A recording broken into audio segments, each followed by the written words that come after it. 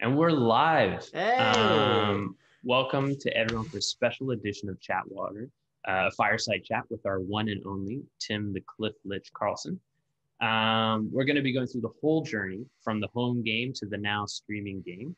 We're going to be deep diving into the world, and we're excited to have you come along for the ride.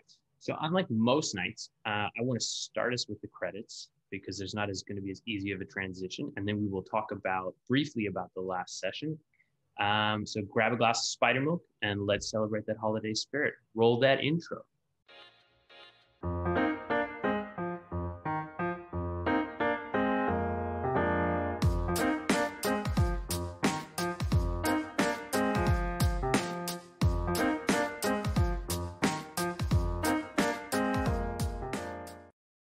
That was a very lovely Christmas intro. Thank you for that, Em. Big thanks to our sponsors and partners. Legend Crafts Kickstarter is live and fully funded. Only a few days left for you to back this amazing project. If you back the project, use our code Blackwater, and you get free art and customization on the back. You could get your character name, class logo, or even the Blackwater logo. All designs done by the amazing Tiana, our campaign artist. Also, Silverwing Armory for paper products for all your RPG needs. Use the code Blackwater at checkout to get 10% off. And thank you so much to Tiana and Keisha, our art and dice patrons. Check our Instagram for the, well, no, it's maybe not on the Instagram yet, but we have peaked some early peaks at the newest art for the level 15 stuff from Tiana, and it is so good. Good. I want to get printed a huge one frame of the sneak peek. There's a group shot, and it warms my heart. And Keisha, who makes the most stunning dice, we use them on the show. Everyone has a personalized set, so get in contact with them. If you want anything, I know Tiana is opening up her commissions again in the new year.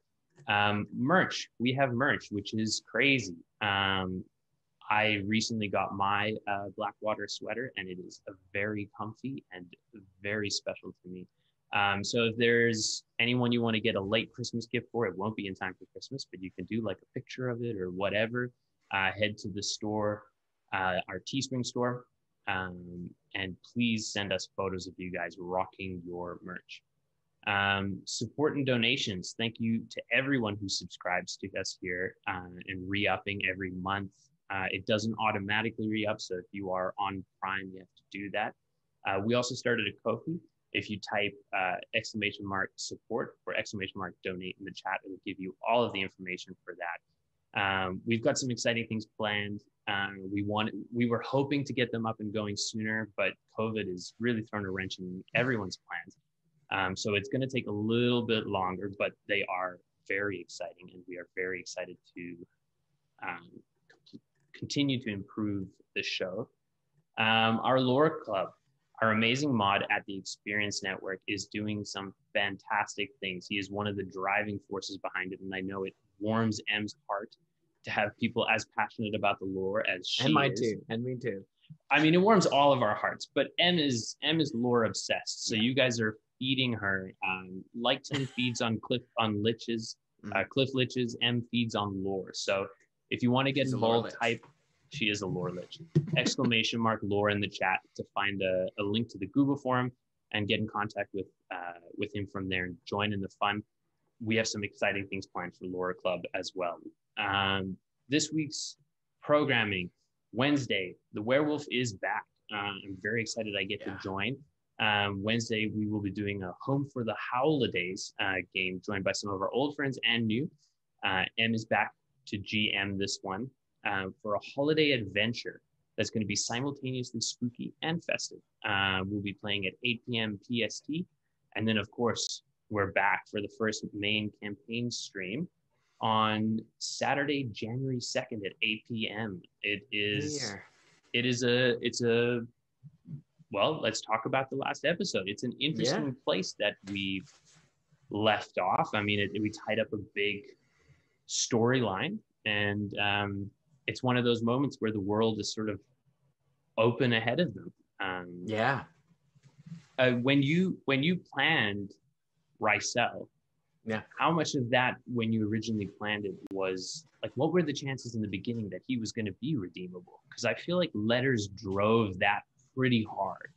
I mean, yeah, I think I wanted to approach it that like he wasn't, because that was the thing, like the party had this relationship with him beforehand, and I definitely, and especially with how some of the interactions have been going as of late, I was like, I don't, and generally, like, I don't want a villain to be entirely evil, like because they never see themselves as evil. Generally, that's my opinion of good villains, is that like they really believe that they are justified, and that's like, it's just that sort of path. Like it's like with Batman, it's like a lot of Batman villains are just version, like the opposite side of Batman, like bad things happen to them, one different choice. yeah, it's just like, it's just a choice that they made along the line, and like, and they're just so far down that road that it's like that it consumes them. And so with Ricel, it was like, I tried to think about it of like, yeah, if you were stuck in a ring for thousands and thousands of years, and the last that you knew before you got stuck in that ring was that all your people had been killed by another race of another race of people, you would just stew in that anger for so long. But it wasn't like, he wasn't so far gone that it couldn't be like, and as he like saw things and like was in Illyria and like saw them, like it was like he'd obviously connected with them in some way. But then it was like when Finan showed him, and like when he was able to gain more context, it was like, oh shit, like there was an opening there, and the party decided to go for it. It was like, and it wasn't, even like, I didn't, no roles came up, like no persuasion roles, because I was like, I didn't feel like it needed it. It was like, his arguments were persuasive. What Finan was doing was like, and that's why I was like, what do you show him? Like, what? It's still his choice as to what's happening, but it was like, yeah, these are things that would work, like, and that. So it was very fun, and like, I toyed with a long time about like how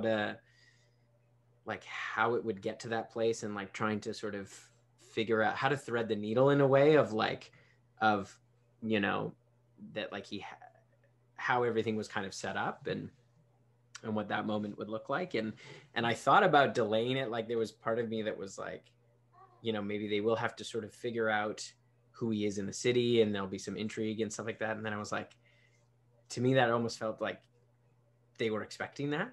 So I was like, I want to flip the script. I want to be able to like put it in front of them and be like, no, they know Volketh. They like him. He's like, they totally trust him. And like to like kind of put it back on them to have to try to justify what they're doing, and kind of put them on their heels. But I was screaming at them the entire time to check the fingers of the other people who were there. They were so focused on I forget his title, the fractured consort. The fractured consort. I was like, no, it's not him, you guys. It's someone else. But what I think is so beautiful about, especially how that whole thing played out, was just, it was a moment of growth for both Ricel to realize his mistake and to attempt to fix it, and also for Finan to try a different tact than he usually tries. So it was this really beautiful sort of like combination of the two, which I thought was really fantastic. One of my favorite moments from the last stream was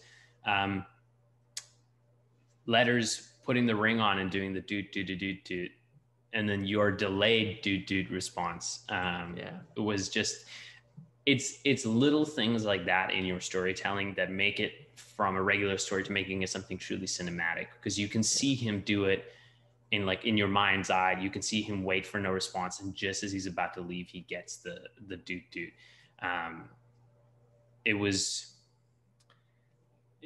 It's such a touching moment for me, especially because Letters so badly wants to see the good in people these days after everything he's gone through. So for him to be correct in this assumption of who Rysel was, I think, one of the sort of best story beats so far. That was the interesting thing to me about this whole arc, because I mean, I don't know if the arc's done. I mean, I don't want to be too presumptuous, but this sort of like Rysel arc was the stakes. I don't want to say genocide stakes are lower, but the stakes felt slightly lower than they did with Velsum, because Velsum was world destruction, and this was a little bit smaller of a scope. Yeah, it was, and it was somewhat removed, right? Because they didn't have any like, there wasn't really any drow in their immediate circle. Like there wasn't any sort of personal connection of the like, oh no, like, you know, one of the council is a drow, or Kamei is a drow, like, you know, it wasn't like a personal connection in a way. So it did, like, the stakes were different. They were a bit removed. But what I loved about it was it meant more emotionally to a lot of the characters than the Velsum one did. I mean, not necessarily for Nepentha, because in the Velsum one, she was completing what she believes to be her purpose as the high priestess. But for everyone, like for Finnan and for Letters, it was a very sort of like emotional one. There was a lot of like personal emotions at stake, and division in the group. I'm curious to see how Neppy handles failing for the first time. Like, I don't want to like assume too much, but like her whole thing was to protect the Orphea, and it all worked out for the best, I guess, we think. But at the same time, like, she didn't do what she set out to do. I don't think that happens to her very often. So we didn't see it play out necessarily in this session, but I was like, I'm curious to see how it changes how she interacts, because she's one to really take up a cause. Especially I think now that her main mission is done. What about this last episode? Did you like anything particular stand out for you? It was I loved like the moments after as well, like in that kind of like having a moment where Blackwater could celebrate. We haven't had, like, they have been going from, you know, adventure to adventure, and there is very little downtime in their adventure on the whole. But it was like, and sometimes it just doesn't work out, because, like, you know, especially after like a big battle or whatever, there's like, you know, they're all exhausted and bloody and all that stuff. So it's like there isn't really time. But because of the way everything played out, there was like, they did get a moment of, they just got to sit and celebrate their accomplishment. And that was really fun. Like, we haven't had like let's go drink in a tavern session for quite a while. And it was really fun to let them kind of let their characters, the fun side of their characters, like we see it in interactions and things like that, for them to just really, you know, embrace it and have fun with it, and just kind of let loose. I think generally that's a sort of like I don't want to say a pitfall of most D&D groups, but it's a pitfall of kind of the D&D structure that's generally used, where it's you know, mission to mission to mission to mission to drive a storyline, but generally you don't get those moments of downtime. And that's sort of, I feel like, where the character development really happens, because people have a chance to take stock of what's occurred and then adjust their character appropriately. I'm a big fan of the fact that Yana and Clack seem to be getting along so well. I mean, I don't know. I don't want to say I thought it was a joke in the beginning, but I felt like it was almost like a, you know, like a little, oh, well, Clack's got a crush on you. And it's sort of like a weird, like, oh, you know, he's this weird guy. But now, like, the more we get to know him and the more she gets to know him, the fact that it's no longer like someone fawning over someone who shows no interest. There's sort of like a little bit of like oh, maybe they're interested back, I think is a really great dynamic. Yeah, it's a very fun, like, and it's fun for me as a DM to get to connect with Yana in that way, and like, and to have, and in with a with an NPC that like it is a fun relationship to explore in kind of this like, and I very much, you know, I feed off what, you know, I'm getting from Yana and stuff like that. And it's like, it's fun to just like let it play out very organically. Like it really like, I don't plan any, I'm not like this session I'm gonna go for. It's just like, it just happens how it happens. And it's been very fun to see those moments kind of organically occur and then just roll with them and see what happens next. It's like, it's very, very fun. I mean, I do need to know, Tim, do you have a flirting problem? I mean, you introduced only I couldn't help it last I mean, you only introduced a couple of NPCs and both of them were incredibly flirtatious. Letters interaction with, okay, her name is so close to Nepenthe. To Nepenthe. It's Serpenthus. Serpenthus. That whole interaction was amazing. Partially because I love anytime you flirt with letters with anyone that's not his type, because he's made it very clear what his type is. And he's the definition of that like nice guy who tries to let you know right away that he's not interested, but then also it kind of like the moment where he described it as a professional relationship. Like I think it's pretty fair to say we've all been in a situation where someone's made it like clear and you're like, oh, yeah, of course, exactly. And then also, you know, with Finnan and and the girl that leads him to the tavern. I mean, it's just, you were in fine form with the flirting. That one would like with Finnan was like, yeah, I mean this guy has just shown he's a fucking Justin Bieber. He's a folk hero, like all of a sudden, and it's like, yeah, of course, you know, he's gonna like, if he's out there kind of looking for some help, like of course he's gonna get it, like, and yeah, it was fun to play with that, and you know, and like just kind of get like throwing out those opportunities, and whether they take them or not, it's like neither here nor there, but it's like it's fun to roll with them when they come up. I did enjoy the sort of like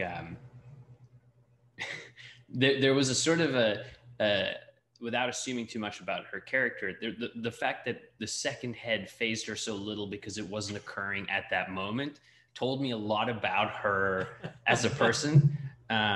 Oh, this is not something I have to deal with. Okay, yes, I am still interested. But yeah, I mean, it was a fantastic session. It was a great way to end us into the new year. I was fully expecting you to put almost like a time jump at the end, just because it had that sort of feel to it. Yeah. But I know there are some other pressing issues that need to be dealt with. But talking about more sort of the world as a whole, it's crazy to me that this is the first campaign that you're ever DMing. I mean, you're such a practiced hand at it, or at least you appear to be. I think it's fair to say, I don't know if we've talked about it, or maybe you've talked about it before on Behind the Screen, but do you find that it's a lot of your improv background? Do you think that gives you that sort of strength? Totally. And like, I have DM'd, like, while this is the first one I started with, I have, while running this, I have another campaign that I run less frequently. And then there was another kind of side campaign that I ran within that as well. And various other kind of one shots here and there. But I definitely think that like my improv background as like, and the type of improv that I do very much lends itself to narrative long form. And so like I've been doing it for 15 years now. Like it's so like narrative structure is so drilled into my head that like it feels like second nature a lot of the time. So like, you know, and then pulling those things apart, or like being able to look back at what we've already built and be like, okay, I want to pull that thread forward, is also like, it kind of runs in with improv, and especially long form improv, where it's just like using what you've already established and like giving yourself a lot so that when you do look back, there's lots to pull from. And like with D&D and the like collaborative nature of it, it's like, it's not just me. It's like, I can pull from any of these details that anybody has set up. And I'm very fortunate that all of the players come to the table with so much character, so much story of their own, that it's like, it's such a rich, it's such a rich basket of things that I can use to weave the narrative forward and push the narrative forward in fun and interesting ways. But yeah, it's like, and the like comfortability with like not knowing what's going to happen next, or, you know, having like, or only knowing to a certain point of like, I'm going to do this and then we'll see which way it goes. Like that doesn't phase me, and I enjoy it. Actually, it's like, I very much enjoy being in that position where it's like, where the players surprise me, or they come up with something way better than, and it happens all the time, where like they suggest something that is just a way better idea, and then it's just like, yeah, that's the thing that it is. And they never have to know about any idea that I had or was planning, and just kind of rolling with it. So, I mean, it sounds like a lot of the stuff then is you coming up with stuff on the spot, drawing from the past. But I mean, you must plan ahead somewhat. How far do you typically plan ahead? Like and I mean, of course, it's not like always detailed planning, but you have like, I guess, story beats or arc beats. Yeah. So I try to think of like, I work a lot, like I tend to work, especially with the bigger arcs, I try to work with kind of themes and, or like, or kind of general ideas, and then work smaller. Like, I can't get into it too much, but like, cause it's already heading in that direction, which is great. Like things are already starting to happen in this sort of bigger idea that I have for the like, the kind of larger narrative. Like if you were to sort of step back and look at like events happening. Let me rephrase the question then a little bit. How far into the home game did you sort of go, oh, I know, like, was there a point during the home game or a point that you went, oh, I know where I want this to end? Like the entire campaign? The like entire campaign. End? Yeah.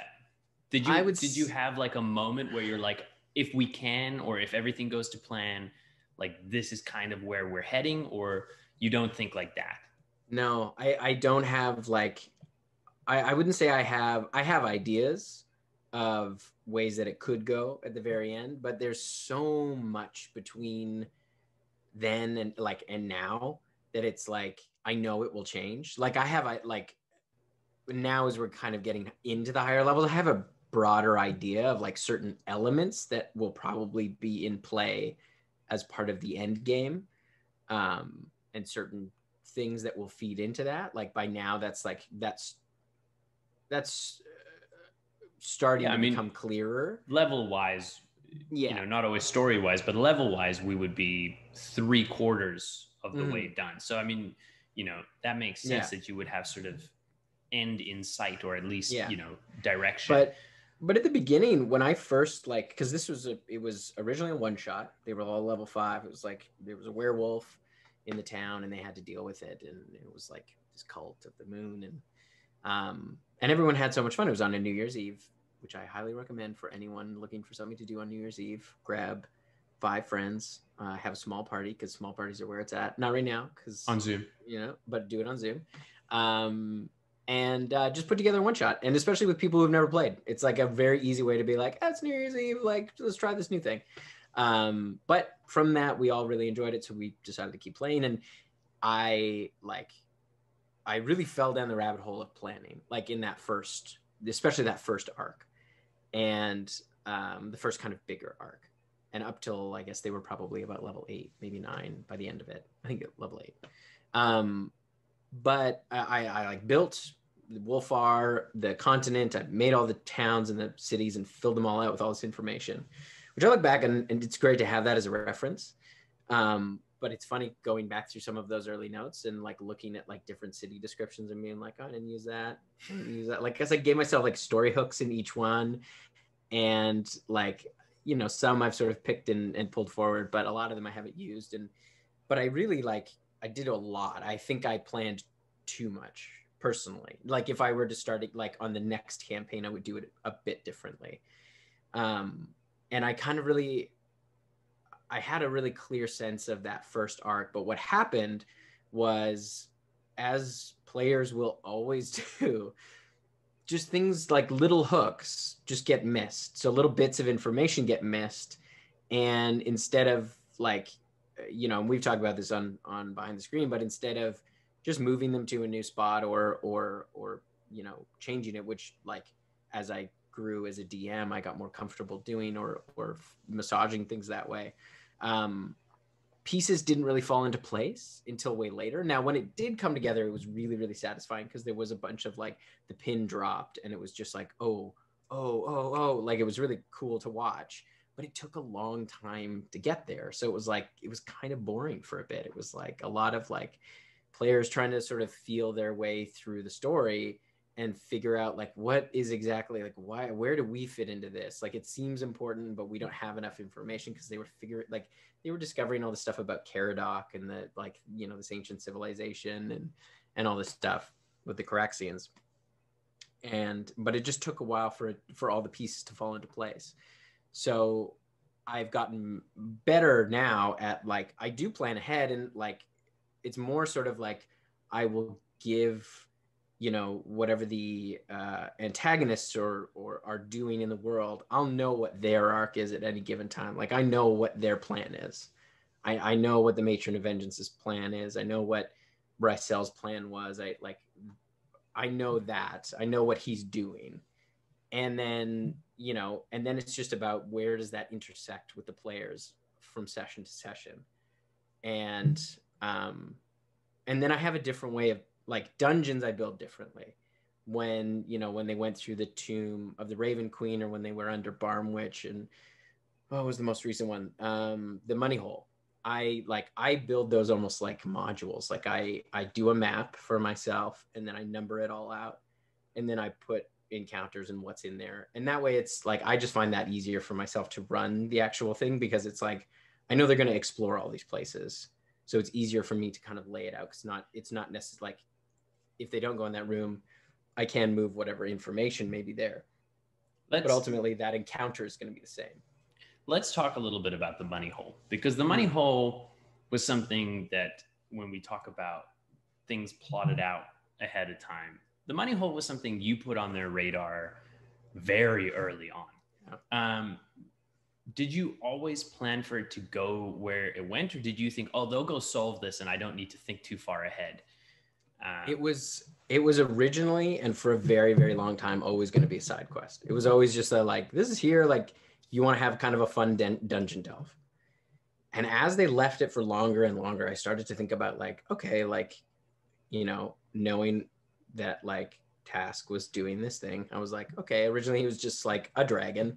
It was just, you know, like if they had gone in at level 7 or whatever, it's like he just would have been an adult dragon. It would have been a hard fight, but it would have been cool. And then I was like, okay, well, they've left it for longer. So it's like, no, maybe he's an ancient dragon now. And then it's like, they left it for really long. It was like, well, he's now amassed a lot. So like, what's his ultimate goal? If he's just doing like if he's going to amass this massive, massive horde at some point, like there has to be, what's the next step? And then it was like, oh, I guess he's going to try to, supplant Tiamat. Yeah. Cause he's got all this wealth. Like it would attract her attention. Like he can get her attention now. And then by the time they got there, it was like, it's already happened. You're too late. Like he's already done it. And it was very fun to kind of like, cause I would every few months or like as soon as they would get kind of close to like, because they talk about it every once in a while. And then I'd start thinking, I'd be like, okay, like if they're going to go and pursue that, like what would be happening? Because I kind of knew the general like layout of like, it was going to be Duragar and that kind of stuff. And as they got into higher levels, I was like, oh God, like, how am I going to make this still challenging and interesting and fun? But yeah, so it was a fun exercise for me, because it was also something that, like, Emma knew that something was going on. Like, Em knew that, like, she was like, I know it's not good in there. Like, I know there's something going on. And she knew that, like, but I couldn't tell her anything. And she would just be like, I want to know what's going on. It was very funny. So how did Erkin come into play in all of this? Like, where did Erkin get introduced in? And then when did you decide to tie him to this storyline? So Erkin, this is a prime example of improvised characters that just kind of spin into larger figures. Like, this was the same thing with, it's very funny how many characters have come out of, like, how many pivotal characters in this campaign have come out of improvised moments. Clack being probably one of the top. Like, I have it in my notes, like, Clack was just going to be a petch in the Scar who was a jeweler. And then when they, like, found this petch that was running away, like, I was like trying to, because they asked his name, because I didn't think they were going to save him. Like, I didn't think they were going to go out, and it was literally just going to be like, there was going to be a petch that was going to get eaten to highlight that there's fucking spiders out there. And they're like, no, we got to save this thing. And I was like, oh shit. So I was like, I just gave him the name Clack. So I was like, because it was in my notes, and I was like, oh, his name's Clack. And then it just, like, he's just become this much bigger thing. So Erkin was originally, they were looking for platinum and to make these rings for warding bond, I believe. And I didn't want, like, especially when they're trying to find kind of rare spell components, I like to make it a bit of a challenge. So it's not just like, I'm not just going to give this to you. It's out there, but you have to go and find it. And especially because they wanted a number of rings. They didn't want just 2, like, I think they wanted 4. So I was like, yeah, you're looking, like, platinum's hard to come by. It's like, it's not everywhere. And so eventually, like, Finn, I think Adam rolled a natural 20, and on his investigation check to find a place where he could, like, find platinum, because they checked the jewelers and they didn't have any or enough. And so I came up with this character who was a natural 20. I was like, okay, yeah, you find a guy who's like a cash for platinum guy, like a cash for gold guy.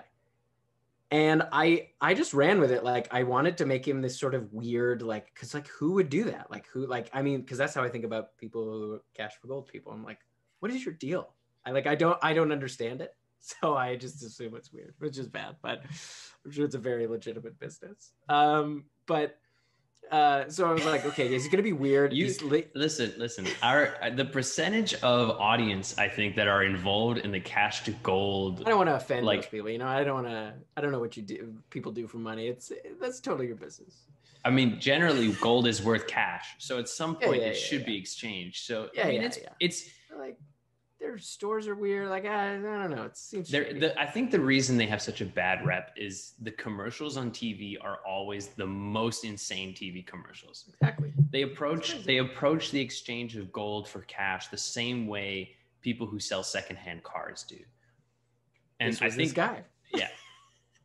So he lived in, like, he was in, like, a stone building, but it was almost like a bunker. Like, everything was like barred up. The windows were all barred up, and he was behind this, like, thick glass.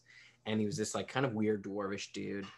And they were, like, immediately suspicious of him, which just made me play into that more. I was like, they were like, this guy is weird, and I was like, yeah, he's really weird.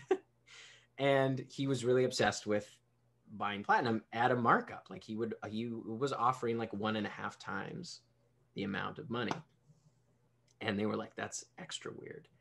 And they wanted to get platinum from him, which was, like, very difficult because he didn't want to part with it. Eventually he did part with some. So hold on, they went to the cash for gold place and tried to buy gold. Yeah, exactly. And so they were like, they were very obsessed with this guy. And then I was like, I started to think afterwards, because they were like, again, they a couple of times went back to him and sold him platinum that they had gotten to make more money. And I was like, okay, like, what is this guy's deal? Like, why is he collecting all his platinum? And then I worked him into the one shot that took place before the Dawn War. So thousands of years before. because I was like, this is gonna make him even weirder. Like this isn't even so like when you do something like that, when you work him into a one shot that's taking place thousands of years before, is that your way of just like, for lack of a better term, fucking with your wife? Like, is that like I'm gonna drop this name and she's gonna lose her shit, and like I'll figure out the rest afterwards. no, But there was mainly, some planning to it. okay, but it's partially to fuck with your wife. I do like doing that because I know that she will get it. Yeah. So I do like putting in those threads, whether they're direct or not, because I know that she will get it, and I find it very satisfying as a storyteller. And now Lore Club will as well, because now we found people who feel the same way as M, which like I'm obsessed with that. I do it all the like I enjoy that kind of like, because it is right, like it's a living world, like things continue on and that kind of stuff, and I pepper them in because I enjoy it, and sometimes they get noticed, sometimes they don't. But with Erkin, I was like, I knew that he was like, I know he's not a dwarf, like he's something else. I admittedly did not land on that he was a Rakshasa until later, but I was like, I knew I wanted him to be someone who lived either a very long time or almost indefinitely. And so I worked him into the Adventures in Amonkhet, which was kind of Velsum's origin story. And it was a one shot with like 15 people. It was insane. It was very fun, but it was like very chaotic. And so like the fact that any lore got picked up from that, even though I did work in quite a bit, is amazing to me and a testament to how incredible Emma is. But then like I was like, okay, if he's obsessed with, like, who else is obsessed with wealth in this way? And I was like, obviously he's got to be working for Task. It like once it clicked, it was like, oh yeah, of course he is. Of course he's working for Task. And then it was fun to work him into another one shot where he was in M's birthday one shot Sigil. And basically, like, because it was at the point where it was like Task is about to ascend, like he's trying to now get people on board. Like, I can promise you wealth. Like, you listen to me, you follow this guy, you're gonna be rich. And so it was very fun to kind of have this character then pop up again, and just again lend to the mystery of like what is going on. And it also was a way of highlighting that, like, once they sort of put together that he was with Task, it was like, oh, maybe there is something going on that we need to go and explore. And I think if they had made the connection between Task, Erkin, and the money hole earlier, that would have definitely given them more direction to go to sort of solve that. Yeah. But I think it happened the best way that it could have. I don't think it could have. Like, it's such a great story thread, and we don't know where it's going to go. But were there any sort of other moments that the group did things like didn't explore the money hole? Were there any other moments that the group did things that really caught you off guard? Yeah, there's been a few, like, a great one is when they decided to go throw the hell armor into the lava, and I was like, oh, okay, yeah, sure, roll that teleport, and then they fucked up the teleport, and it was like that was a great one of just like, oh, now I really am like, now I'm really way off book. And luckily, like, I kind of pulled from something that I had not entirely planned, but loosely, I'd given myself an outline for a path they could have taken if they had decided to go to Cinderfall to find one of the seals instead of Manta. So I was like, I knew that there was essentially kind of a dungeon within the volcano, and so it was like, okay, I'll take them there. But that was another one where it was just like, and then them throwing armor from hell into lava. I was like, yeah, okay, sure. And it disappears under the lava. It's gone. You don't see it anymore. and that kind of stuff. And like, the teleport definitely has been or sometimes when they like most times when they decide to go to the plane of air, chi is just reflecting my own like, oh hi, okay, you're here, great. Because they love to plane shift, and they at least I know now that they pretty much only go, but there's been times when they've gone to the plane of air and been like, we're gonna go take a look around at the market, and it's like, I don't have a fucking market prepared. Like, but I have some now, but that kind of stuff, or like you know, one of them will want some obscure thing, like I want to go find a shirt guy, I need a shirt guy. I'm like, yeah, okay, sure. It's like, of course, I'll make you a shirt guy right now. But yeah, and the teleport in Garyang, I didn't expect them to do that. I didn't expect it to work either. Which was also, I mean, only 25% chance. The teleport worked. It didn't necessarily all work. I mean, it depends who you ask. Yeah. If you ask Sean, it worked for sure. But let's talk about that teleport for a second. They skipped over a lot of travel. Yeah. Were there things in there that you had wanted them to learn that they skipped, or was it generally, were you going to give them a level up before, or? I don't think so. I don't think they would have leveled up before. Potentially, like if they had, depending on the route that they had taken, but there was a chance. But most likely not. But there was definitely like information that could have helped them, especially in the Moros-Vike fight or against the Crystalborn and the Elders, and like learning about how the culture worked and picking up clues about the refugees and where Save Illyria was and how to get there, and stuff like that, like clues that could have, information essentially that could have helped them with dealing with Moros-Vike, and also information about, and like a clue about Save Illyria, because they didn't really know anything. They didn't even know it was there until until Rulavin was like, I can feel other, like I can feel more people, I can feel souls out there. Because that was the thing for me. I was like, I knew it existed. I had given clues, but like the map that they had gotten from Fangren's study, it had information on it that like if they had used it in their journey, they would have been like, oh, like it could have helped them.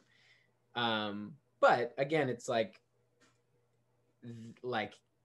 by doing what they did, they just put themselves in a more dangerous situation, which was very fun. Like, because that was the thing I really enjoyed about Garyang, and I have enjoyed about this place, is that it is a dangerous place. It is like, it's unforgiving.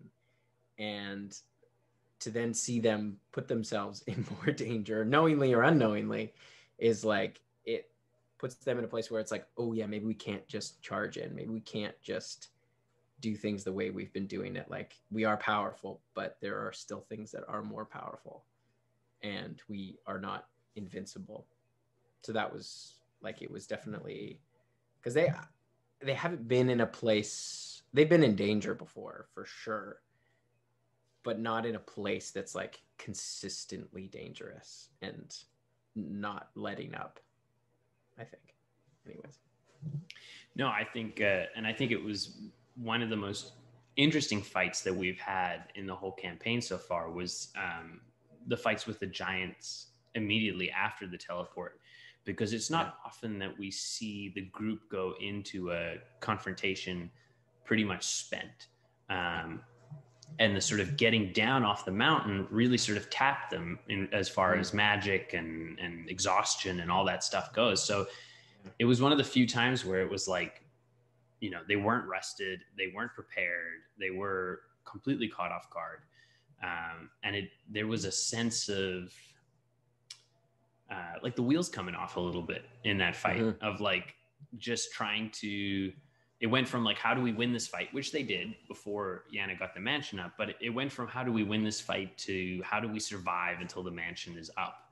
There was a definite feeling of that,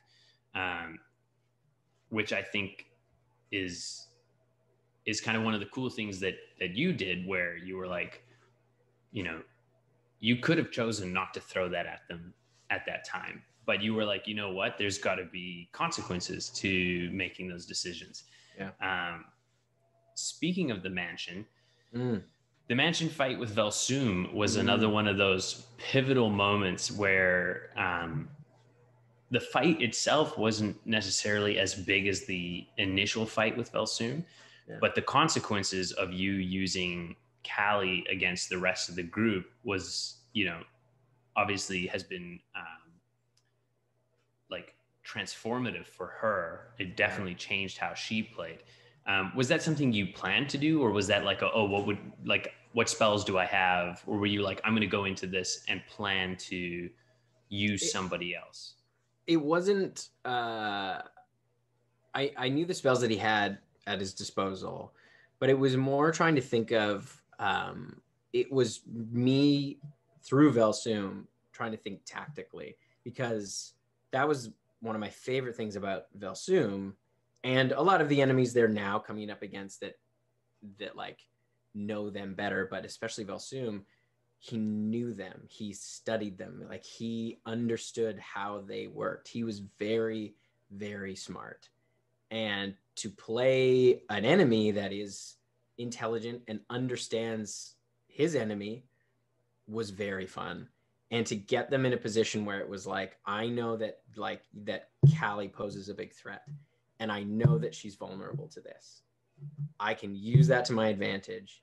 I can, like, you know, having Finnan off the board was not planned, but he used it to his advantage. Like, it's like, I know that if I can get, you know, the other wizard out of here, I don't have to worry about my spells being counterspelled. So it's like, who can I take off the board to make this as straightforward as I can to give me the best odds of winning? And also his heal was that, like, he also wanted to kill Kokanee. So it was like, that was also like Kokanee and Nepenthe he wanted to kill. And that ultimately was, like, you know, kind of his undoing, because it was like, he needed to do that. Like, that was his, you know, his flaw in a way, is that, like, he got too focused on them. And so, like, thinking tactically like that. And when I had the idea for the mansion fight, it was only like, it was a session before. Like, it wasn't something I had been planning for a long time. It was an opportunity that I saw that I was like, oh, this would be so interesting. Like, what, like, because just thinking about the ramifications of that, of like, yeah, like part of this thing is inside of the wizard, like has control over the wizard's source of power. Like, what could he do with that? Like, how could he use that to his advantage? And when I thought about it, I was like, oh man, I got to do that. So when you say it was something that kind of like came up or was like fortuitous at the time, are you saying you decided that session that it was going to happen? The session before, like after the session before, I had the idea that week before the session. But so it wasn't improvised in the session. Oh, okay. So it wasn't like you were in the session and they went into the mansion and you were like, this is perfect. No, I had the idea because I knew they were going to use the mansion. And I was like, oh, like if it works out, like if they use the mansion and it works out. And I didn't want to manipulate the situation to make them use the mansion. But I also was like, you know, I tried to think about it like, okay, what would motivate them to use the mansion? And having Oftish be like, I don't think it's necessarily safe that you stay here, which made sense to me. It was like, yeah, no, they have brought threats and you know, Temple Philanus is not really set up for this. It's not like a war temple. So it made sense. And I didn't want to force them into it. It did kind of unfold that way. And especially stuff with like Finnan and stuff like that. It was like, it unfolded that way. And it was like, oh man, it was very satisfying to see it come together. And no, it's cool that you got to sort of like almost metagame the fight, because the character was in that position. I mean, it made sense for the character to plan, to pick the right moment, to use his knowledge. But it's cool to be able to be like, usually when they encounter someone, they're not intimately knowledgeable about them. You know what I mean? But he was. Yeah. And the same thing would have gone with Rysel, another enemy that was very familiar with the party and the tactics of some of those members. Like, he knows letters really well. He knows what he does. He knows how to work around that. Like, he would have known how to counter that in a way, you know, because he's familiar with the party. And like having villains like that, or you know, like, it doesn't even necessarily have to be somebody that is that close to them, but like, you get into, especially in higher levels of play, the enemies, you know, are generally smarter and they know how to survive, and they're, you know, they're just as powerful as the party for a reason. So with that came the sort of end of Yana's source of magic with her spooky pants. How did you sort of, I'm assuming then that was a conversation you then had with Jen about how to change her type of magic, or like, how do you go about that usually? Yeah, that one's something that Jen kind of came to me with. And I had noticed too that she had not been using her necromancy abilities. She wasn't bringing up skeletons and stuff like that. And so I reached out to her being like, you know, we would like, you're not using these abilities. And she was like, yeah, like I want to like, she wanted to be a necromancer still, but she like, through some discussion, we realized that we wanted to kind of approach it in a different way. And she was feeling like the necromancer is not the most exciting class when you get to a certain point. It's like there are limitations to it in a way. And like, there's a lot of interesting role play that can happen with it. But it does as a class, like just functionally, it's like it kind of peters out a bit. But she still liked the idea of being a necromancer.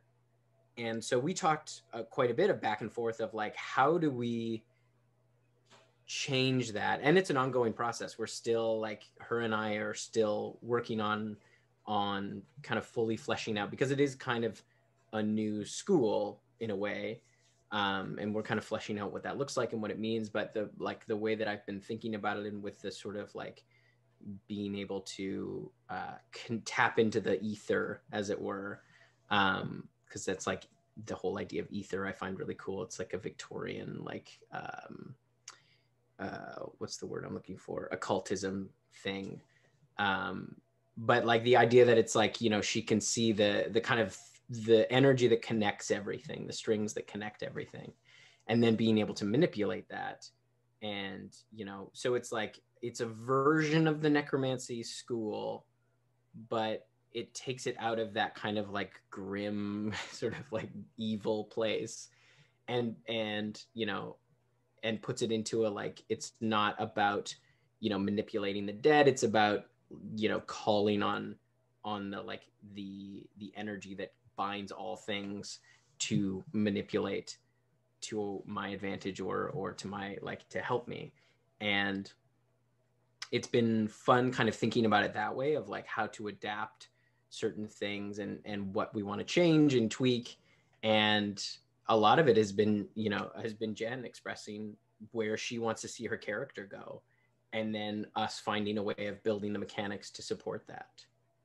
And it's happened a lot in the campaign, actually. I was talking to Emma about this the other day, and it's been something that I really enjoy about our campaign, is that we do a lot of home brewing, but a lot of it has come from organic moments, like the Faith Forged and stuff like that.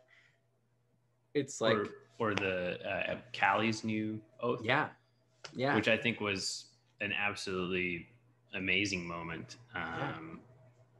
And that was something that, like, again, Len brought to me, of like, you know, like talking about vengeance, and like, does this oath really still hold up? And like, does it still feel like, you know, am I just doing this because, like, on paper that's what I have to do because that's the thing that I chose? Or is it like, in the story, does this still make sense for me to be an oath of vengeance? And then it was like, yeah, no, it doesn't really, like, and it hasn't been like that for a while. And I think that was reflected in some of her character's journey too, which was kind of neat. And then, you know, talking with her and sitting down and looking at some of the other oaths and being like, okay, like what would be a good fit? And then once we kind of decided, when we found, you know, because she told me, she told me about abilities that she wished that she had. And then it was like, okay, like how do we, and then we started looking through the oaths, and we came upon the Oath of the Crown. And then it was like, oh yeah, no, this is exactly what she should be. Like, it had some of those abilities that she talked about wanting to have, like the ability to take damage from somebody else. Like, that was something, without knowing about that, she just wanted to be able to do something like that. And it was like, yeah, no, it's right here. We can totally do that. And I'm a big supporter of being open to changing those kinds of things, especially if it's an oath or, you know, a domain or a patron. Like, it's, you know, that's what happened with Finnan, because it's like, yeah, it's like, this doesn't feel right for my character. Let's change it. Like, let's find a way to support that in a mechanical way too. So you wrote an absolutely beautiful sequence to accompany Callie's change. For something like that, how do you go about it? Like, were there, I mean, obviously we understand where the aspects that you wove in there come from, but like, when you write something like that, when you make something like that, it's wonderful because it fulfills part of the story for the player. Like, it means a lot to the player, like, to have those resolutions. But are you ever nervous when you craft something like that? I mean, there are few times I guess what I'm saying is, there are few times in playing that you take control, or you take like ownership away from the player. Especially in this group. Other groups might do it more, but with you don't really do that very often. But there are moments where you do sort of take a little bit of ownership in their journeys. And does that ever make you nervous? Yeah. Like, it's one of those things where, like, I try not to, if I can help it, but there are moments that, and I try, if I am going to, I always want it to be supported by something that the player has either already established or has done. Like, the moments that come to mind for me is like when I killed Kokanee. I just killed him. I took his heart. Velsum took his heart. And it was like, Matt knew, like, I did that. I, like, straight up just killed a player, which under any other circumstances, like, I would never just kill a player without any kind of, like, ability for them to save themselves. But Matt had set up a convention for himself where that, like, this was a bomb in his heart, essentially. Like, it was a device in his heart. He didn't exactly know. He knew it would kill him. Like, Velsum had the ability to. He didn't know how it was going to happen. I was the one who kind of came up that it was, like, essentially would teleport his heart out of his chest. Just because the image of that is wild to me. But I also made sure to be like, there is a path for him to come back that's pretty clear. The whole thing with when Relauven took away Finnan's sight, it was like, that was another one where it was like, and that one wasn't necessarily planned. That was like, the way this discussion went with Relauven, it was like, okay, you want to be left alone, I'm going to leave you alone. I'm out. Like, and I was like, I, as a DM, and Relauven as well, was never going to leave him like that forever. It was more of a, like, I'm trying to illuminate a point. I'm trying to teach you something. And, you know, it was like, I'm still going to be here for you, but I'm going to let you fall down a bit. It was like, almost like a parent would do. And it, like, to, you know, but whenever something like that happens, it's like, it is a bit, it's meddling, right? Like, I'm getting in there and telling the story for them. And it's always a fine line of, like, is the player going to understand the point I'm trying to make, or the story I'm trying to tell, or are they going to be confused and uncomfortable? And I don't want them to be confused and uncomfortable. And I think in both instances it worked out. And then with Callie, because we had talked about changing the oath, like she knew that was something that was coming. She didn't necessarily knew and like how it was going to play out. And I am very thankful that I have the trust of the group that I could throw something like that at her, where it's like it's happening in a dream and it just happens. And, you know, Len and the player trust that it's, you know, like we'll go with it and not try to fight against it and like see it through. And with that one, it was like building that, what that looked like. I thought about the components I wanted to have. Like I wanted to have her old paladin order there, because that was, you know, that was the original oath. I wanted to include Kamea because that was the new oath. And then I wanted to include the wild mother, Melora, because she's the only one, like Callie is in touch with her god and she has moments with her god, but she had never seen Melora. She had never like had a conversation. It was always sort of more ephemeral. It was, you know, a breeze in the wind. And whereas, you know, Nepi and Kokanee are both very close with their gods. Like it's right there, you know, they've spoken to their gods. And so I wanted to create a moment like that for Callie, but in its own way. Like how would it be different than how, you know, she appeared in this kind of imposing figure kind of way. She's like, you know, she is basically putting a trial before Callie. Like you do this, like you have to go and do this, you have to prove it. It's not like a like I've got you, like I support you, I love you. Like it's a bit more, it's a different relationship, right? And then once she had done that and proven that like this was the path forward, then it was like, you know, you can have that kind of supported moment with Kamea and kind of bring it all together. But yeah, it was, I enjoyed it a lot, being able to put it together, like those real personal character moments, because again, I get to draw on all the things that the players have given me to like really craft a special moment for them. I love that. Talking about drawing on things that the players give you, I want to talk a little bit about the Matron of Vengeance. I know there's a lot of things still in play with her because her storyline is fairly new.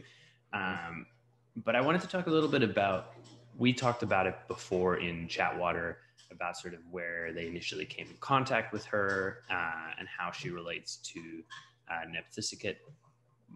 I guess how is it when you're weaving stories of your players that they've given you into your narrative?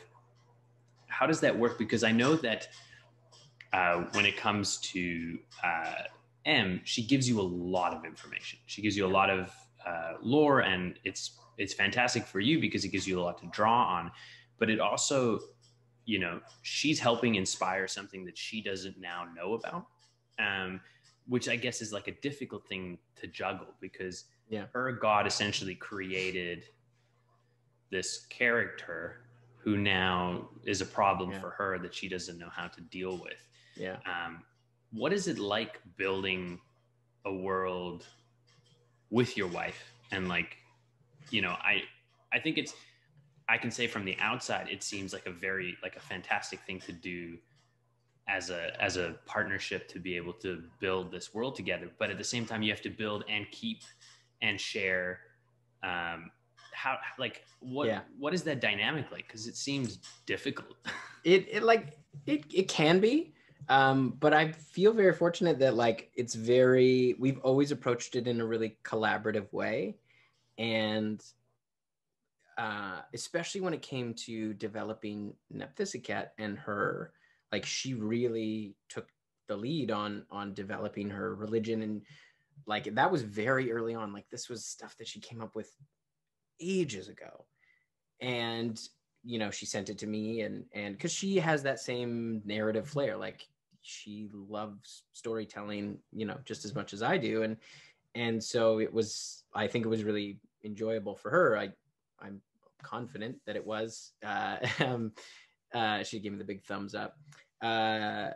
You know, creating those stories and taking ownership of a goddess that, you know, she created, and a story like about her character, and it gave her a lot of agency around how she wanted to build the kind of foundations of the character that she was going to play.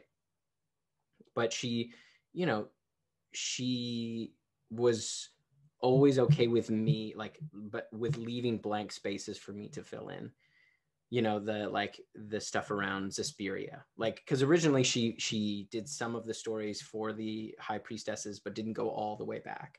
And then as she started to fill more out, I was like, you know, leave this one, like, because she had kind of a vague idea, and I was like, let me work on what happened to Zesperia, because it was like she's good at also knowing when to give herself kind of an open-ended thing. So it was like, I'm going to leave this intentionally vague so that it may come back, it may not. And so then it was like, you know, me taking that and being like, yeah, that's a good one to kind of work forward. And then the stuff with the Matron of Vengeance was really interesting, because that was a moment that was a total surprise to me because of how it unfolded. It was like, I knew that the Raven Queen was not entirely dead, like she existed, and I knew that she was in the negative plane. And because, like, part of it was the other campaign that I am running that exists in the same world on a very different continent. One of their players came across the I was using some stuff from Teldor. She came across the Deathwalker's ward, and so it was like and they had gone to a place where they had gone to Shadowfell, and they had come across this, like, where there's the tree of life and the tree of death. So the tree of life holds the lower planes, and the tree of death holds the upper planes. And because they had been dealing with stuff about the tree of life, and then they had to go and find the tree of death, they went there, and it was being kept by monks, like Shadar-kai monks. So when they went there, that's when they found Deathwalker's ward. Like, the druid was out and kind of through a series of serendipitous, like, it just unfolded the way that it did, and she found this armor. And the Shadar-kai that lived there had sworn an oath to the Raven Queen to protect this tree, not like knowing that she had died, but it was that oath still existed. And that was originally the thing that was keeping her tethered in the negative plane and not entirely gone. It was just this oath that exists from the Shadar-kai monk and or the elves. And then when she took on Deathwalker's ward, she became the new champion of the Raven Queen. And she would see the Raven Queen, but she was always in this kind of like black, sort of like inky abyss. And it was just like, almost like the Upside Down in, you know, when like 11 goes in the Upside Down in Stranger Things. Like, that's sort of how I pictured it. It's just empty. And so, like, I knew that the Raven Queen was out there in some form. But when Yana banished the Nightwalker, and like knowing what I knew about that monster and never expecting it to go that way, I fully expected them to run away. I was like, this thing is way too powerful, but it's underpowered because it doesn't have legendary resistances. It's crazy. But it, like, when it went that way, I was like, this is the only, like, this is it. And so then having that, it was like, okay, what does that mean? And then I kind of had to think backwards from that moment, like, because I knew that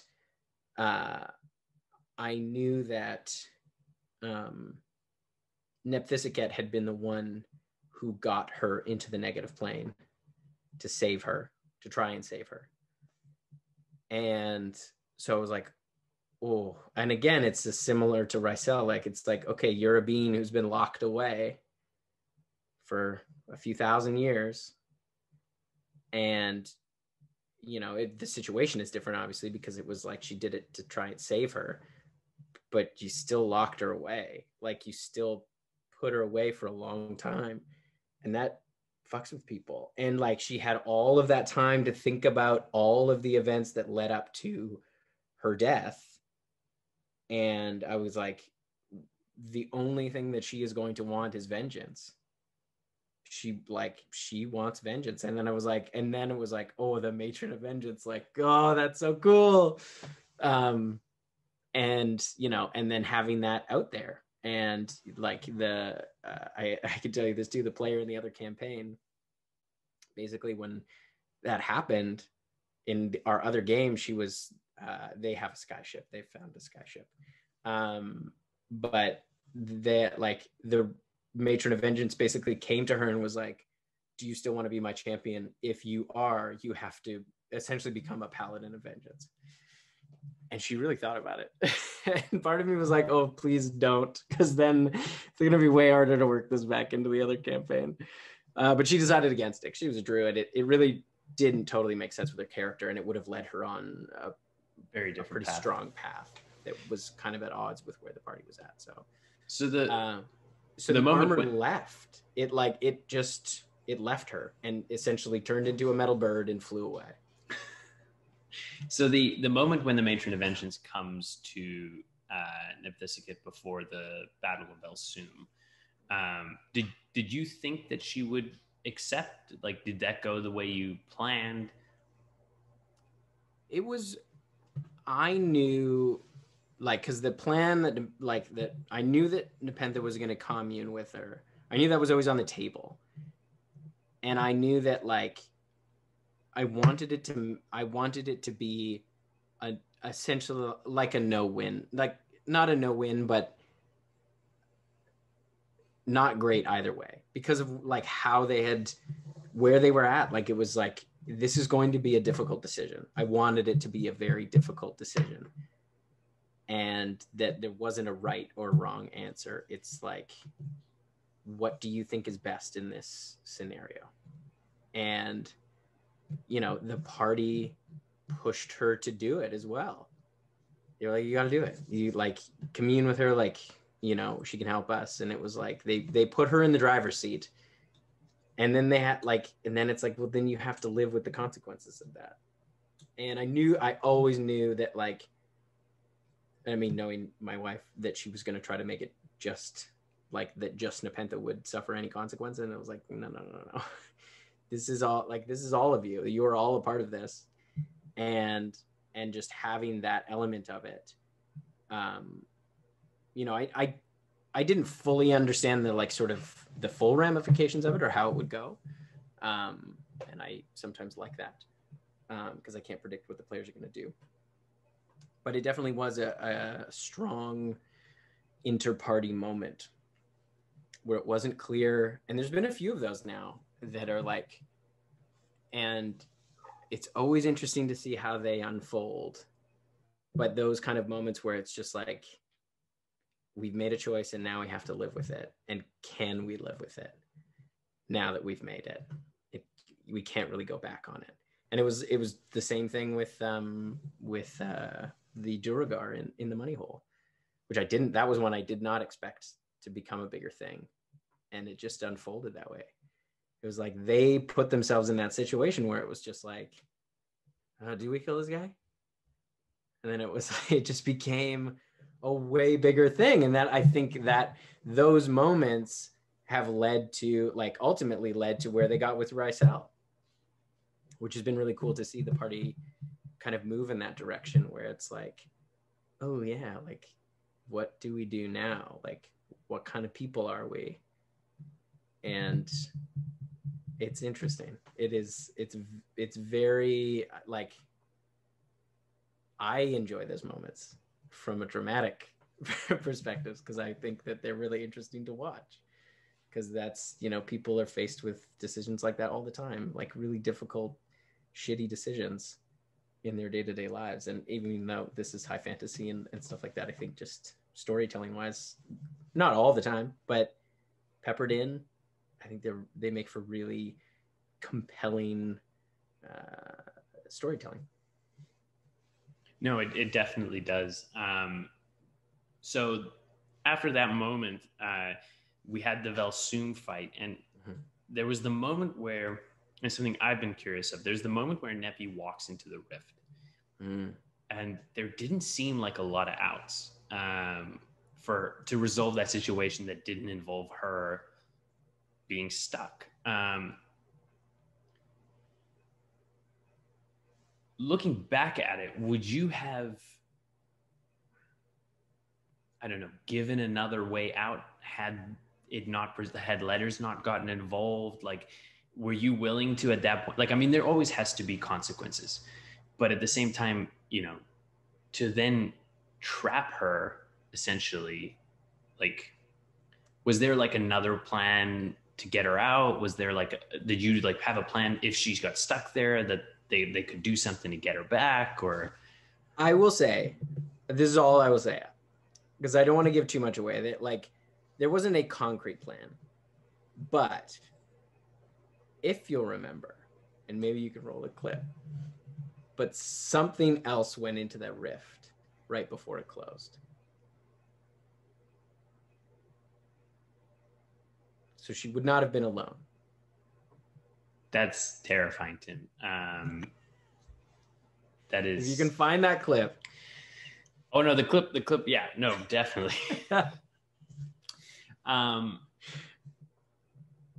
What are some of your we're getting sort of towards the end, but I wanted to know a couple more things. So, what were some of your proudest moments, like where the players not only played exactly how you foresaw, but like made it even better than you could have imagined? There's been a lot of moments. Anytime, like, and I'm sure there's dozens of clips of me just like sitting, just watching, enjoying. But there's been some, like, each one of them has had a handful of really, really beautiful character moments. But the, like, some that jump out right away is like one of my favorite moments was after the Velsum fight, when they were really feeling like, even though they'd won, it was like they had lost everything. Like the party was wrecked.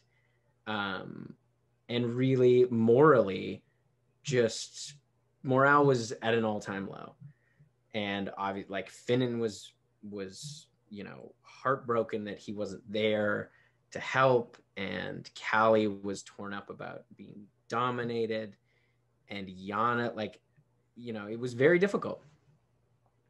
And Yana was the one, after they had, you know, almost had an entire falling out of like, what are we doing? Yana was the one who was like, we can't go down this road, because if we go down this road, Velsum wins. Even though we killed him, he still wins. And it was like, yes, like, yes, that is it. She summed it up perfectly. Like, she saw exactly what he was trying to do with everything that he had, and she named it.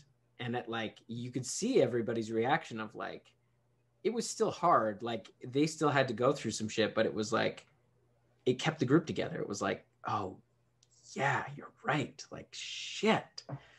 And, you know, they were able to rally behind that. And those kinds of moments where it's like, you know, Letters taking the Blackwater name. It's beautiful. Finnan, just the other night, taking Relauven's name. And like those moments where it's like, that was a really fun thing to watch as well, because it was a moment for Letters and Finnan to come together. And, you know, when they're sometimes at odds, like there's, you know, kind of a, it seems to me, they might not agree, but there's a brotherly aspect to it, like a big brother, little brother. And so, you know, they sometimes get on each other's nerves and things like that. And they poke each other, right? And it's, you know, it's nice to see those moments reflected in each other. And, you know, Neppy and Kokanee going to their temples, and, you know, like trying to figure out how to get in the temple, like just such a human moment amidst this like you know, this big story arc, like they've just finished this big thing, and like those human moments, like, yeah, you can be, you know, a very, very powerful person and still just be like, I don't know how to get into my own temple. You know, really sweet things like that. Like anytime Callie calls her wife, you know, there's such tender moments that lend, like, it just gives all of these characters such a rich life. You get to see so many aspects of them, and that's one of the things I love about the people that I get to play with, is that they each have embraced a character to the point where they have so many facets. We see, and in every session you see so many of those facets all like compiled into one, and it makes them real living, breathing, they feel like real living, breathing people, because they, you know, Callie can go through hell and, you know, be so badass with a sword, and then at the end, like, she just wants to call her wife, like she's just doing this so she can go home one day and retire, like, you know. And it's those kinds of moments. And, you know, Yana reaching out to her dead friend, like it back in Barnwich, and discovering that nature of her magic, and like being able to reconnect through that, was like, oh, like, this is, you know, you get to see this little part of a character that Jen has known about for a very long time. Like, this was in her backstory, so it's been there for a very long time, and it's like, now's the time to kind of show off that piece, to reveal that, and find that other layer. Like, they're just, the players are constantly surprising me with how many layers that they can mine out of these characters. It's amazing. I think one of the moments that really comes to me is the moment with Kokanee scars, that letter, that conversation Letters has with him. Yeah, I think the inter PC role play is so strong, and just such wonderful moments of growth and of humanity. Like, it's, you know, it's, I think one of the things that's wonderful about D&D as a whole is that sort of ability to play a high fantasy mechanical game, but then bring that mirroring of our lives outside of the fantasy to it. Are there any particular NPC PC interactions, ones that you got to be particularly part of, other, I guess, than all of the phone calls with Kamea? But are there any others that really stand out to you, that were, or NPCs that you really love to play? Yeah, I'm like, Clack is obviously has become very close to my heart. But there was a moment in Temple Philenis after Mother Hade died, where Clack went to Callie and was like, I fucked up. Like, it was my job. Like, I was supposed to be there. That was my job, and I let everybody down. And that was, I get misty eyed just thinking about it. But that was a real, like, you know, a real moment for me to be able to explore, you know, Clack's relationship to the group, and how he sees himself fitting in, and you know, what his role is, and that, and and like the relationship with Oftish and Neppy is fun as well, because again, it's like, I get to play a character that gets to see a different side of Neppy that doesn't really come out in the group. It's a very different side of her that, you know, is very sweet, and it's fun for me to see that, because it's almost like she's a teenager again. Like, she gets to be that kind of, you know, that person that Oftish has known since they were little, and like some of their conversations that are, you know, very personal in a very different way. I've really enjoyed. I also enjoy just like stupid characters like Codis Brundle, because I love making jokes. And there's a bunch of stupid characters. There is a lot. But I also love getting to play Chi. And again, for a very different reason, because it's like my mom played that character originally. So it's just like every time I get to play Chi, I always feel like it's sort of a hat tip to my mom, who loves the show, and loves D&D, and has grown to love D&D because she got to play with us, you know, in our living room. And I'm trying to think who else. There's been a number. Adonis, obviously, has been very fun. Just to have a character that also is like this kind of eccentric person that the players now know there's a whole world going on like around Adonis that like the characters don't fully know. There's like fragments of it, but they don't fully know. And that's been very fun. I'm trying to think of some of the other like more personal ones. It was fun to play. This was pre-stream, but Yana's uncle Garmo, who had been like he had essentially gone crazy. Like he had been experimented on and had like was seen as unfit for xenomorphosis, so they kind of kicked him out. But he was like kind of a screw loose and sort of this like tragic figure in the town who was essentially an outcast because he just was like, he knew something was up, but he couldn't really articulate it and that kind of stuff. That was a nice one as well, to kind of have that familial character that's like, you know, there's good and he was a good person, but like we can't, you know, we can only get him so far. I'm trying to think who else. Yeah, there's been a lot of NPCs. It's hard to run through them all.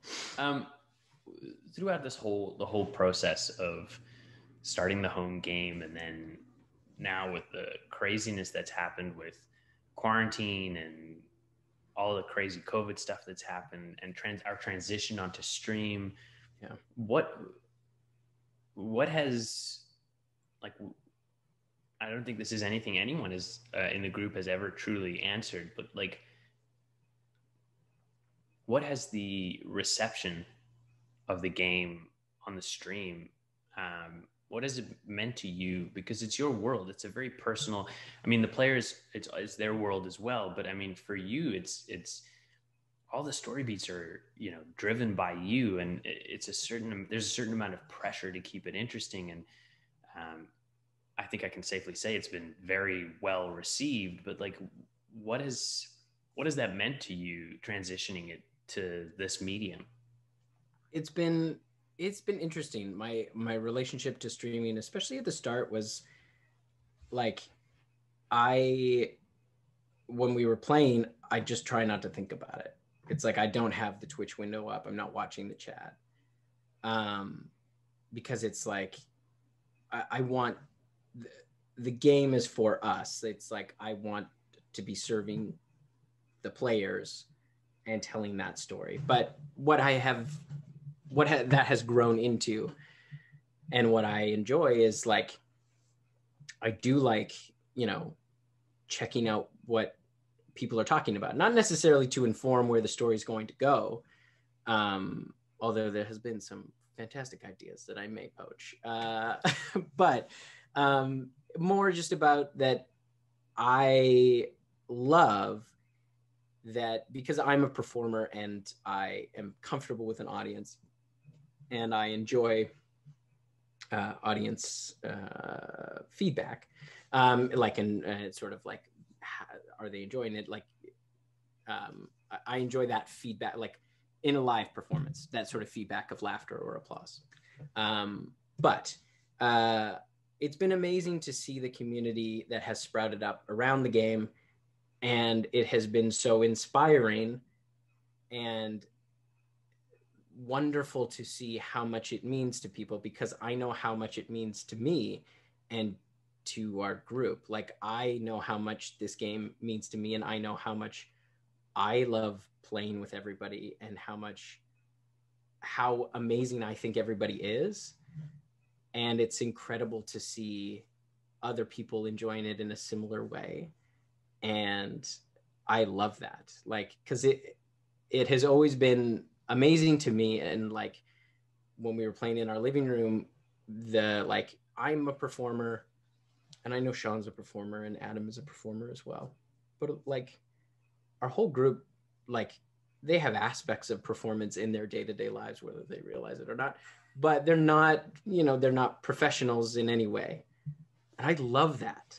I love that because it speaks volumes to the nature of the medium and we talked about this with Bam in behind the screen, but that like collective storytelling is not just a performer's game.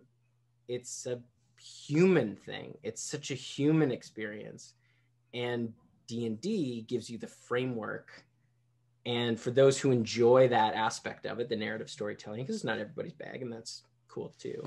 But those people who enjoy it, even just like, you can get sucked up into it so quickly and in such a meaningful way. And not like it never has to be seen by anybody else other than at the table. But that experience is like collective storytelling is so fundamental, I think, to the human experience. That's my opinion. But it's something that we have been doing as a culture, as a species forever. It's how we passed on knowledge. It's how we taught each other. It's how we connected to each other. And so playing D&D just gives you that framework to be able to do that. It just greases the wheels. So it's not just a bunch of adults sitting around telling each other a story. It's like, it just gives you that framework, and it is whatever you put into it. If you trust, if you have and I do believe like you have to find the right table. That's essential. But once you have those people that you trust, you can get out as much as you put in, and you can find whatever it is you're looking for. It's just a matter of allowing yourself to go there. And what I love about our game is that all of our players have allowed themselves to go there and allowed themselves to mine those things.